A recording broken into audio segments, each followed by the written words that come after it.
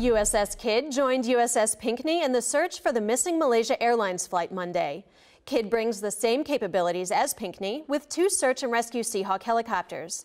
U.S. Navy ships are working with ships from Malaysia, China, Singapore, and other nations in the search effort in the South China Sea.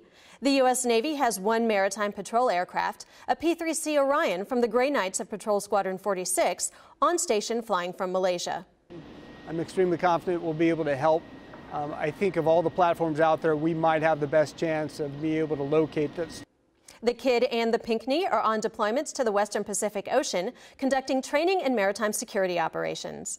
From the Defense Media Activity, I'm Petty Officer Jen Blake.